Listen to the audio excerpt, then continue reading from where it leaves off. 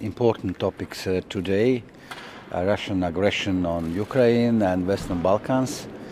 Croatia continues to assist and support Ukraine bilaterally as a consequence of Russian aggression on Ukraine. We are probably yet to see the worst of food crisis and other impacts in such countries. It is both our obligation and interest to help those countries as much as we can. When it comes to Western Balkans, we look forward to Tirana summit in December. We expect all countries from Western Balkans to align their foreign policies with Europeans and to implement sanctions on Russia.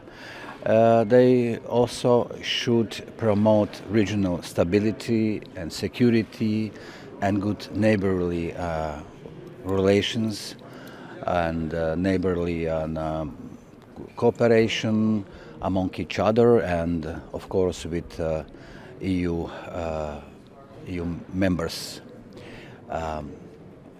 We expect political leaders in Bosnia and Herzegovina to focus on quick government formation at all levels. They have also to take the responsibility